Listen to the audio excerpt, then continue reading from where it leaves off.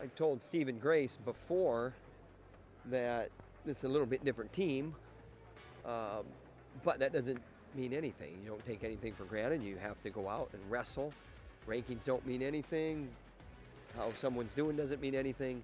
So go out and do what you do. Better, but there's still some hesitation. Yeah, today I just went out there and was just trying to score points.